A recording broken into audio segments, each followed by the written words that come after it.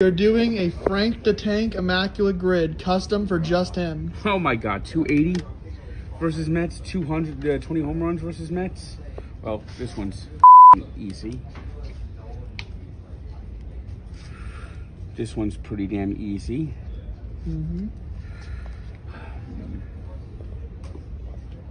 Did that hit 20 home runs against us while he was at the Marlins? All right. Giants and Braves. Giants and the Phillies. Oh well. Holly Hayes. Kind of off the beaten path there for that one. Yeah, I think he did play for the Giants. Wasn't he? Didn't. I might be wrong on this one, but I think this guy did play for both teams. 280 average against the Mets. This one's a little more difficult. Pretty sure this guy's got like a 280 average against the Mets. Who'd you pick? Austin Riley.